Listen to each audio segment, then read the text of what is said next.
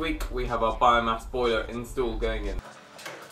So first job of the day was to get the liner finished, and that's what Joe and I had struggled to do, just to get it through the last bit, and it just needed some extra drilling and chipping away to get it through into the boiler room.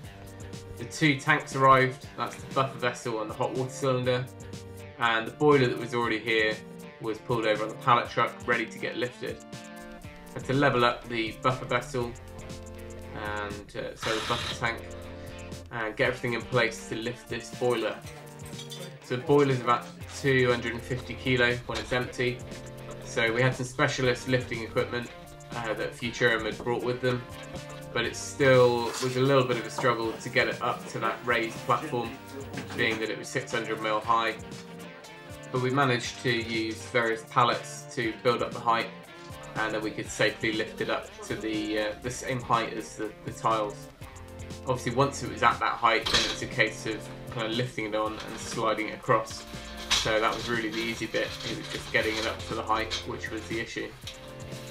We slid it across on a bit of cardboard to just prevent damaging those tiles. So here's a bit of footage from the first couple of days. Throughout the whole installation they used commercial grade fixings for all the pipework and the hangers, and also when it came to fixing all the pipework together they used the kind of commercial grade press fit, which crimps the pipes and the joints together rather than kind of messing around with soldering or compression fittings or push fit. This is a commercial grade and really reliable way to do it. And we also had the whole system valved in every single part of the system, so we could shut off and keep things safe. So new pipework is coming through here. This is the existing pipework from the old boiler. There's been some reconfiguration, but they'll be all kept, those holes. So we'll bring through, come through, and then go up that trunking up to the airing cupboard. And underfloor heating, flow and return was in that corner, and I've now put those through the wall ready for the guys to connect up the other side, and the new electric supply. Then the dishwasher can go back in and tidy that up.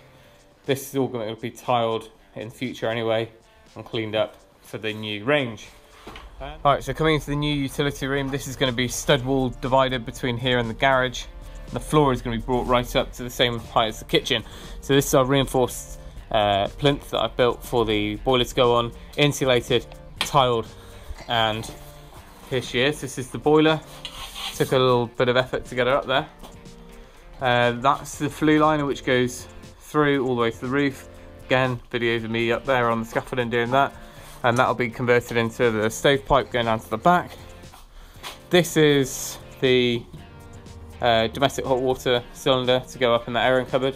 And then over to the big boy. This is the buffer tank, which is 500 litres, and all the pipework started to go in as well, and it's all looking rather beautiful.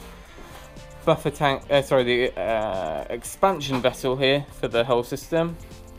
I think there's another one of those inside the boiler, an integrated one as well. And then we've got all this pipework here. These are all 28s. Flow and return from the boiler, flow and return to the house, which includes the hot water, and all on this really heavy duty, really nice kind of clips and tracking. That'll go all the way across, be routed around on that wall, and that'll be concealed by a new stud wall anyway with some panels there.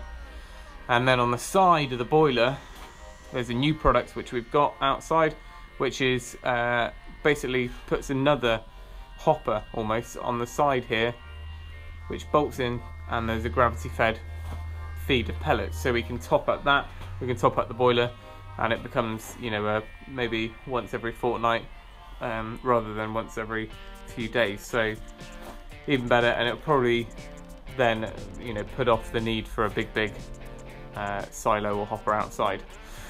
Pipework there goes through the wall, all the cabling as well. This is all the cabling for the various programmers and switches and zone valves and all that sort of stuff. This is the new water main that I fitted a couple of weeks ago.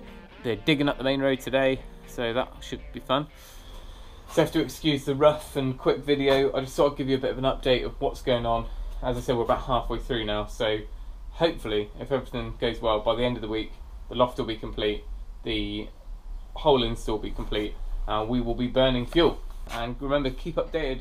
You can follow us on Instagram and Twitter. I'll put the links in the description, and we'll see you next time. So thanks for watching, and remember, if you can, do it yourself.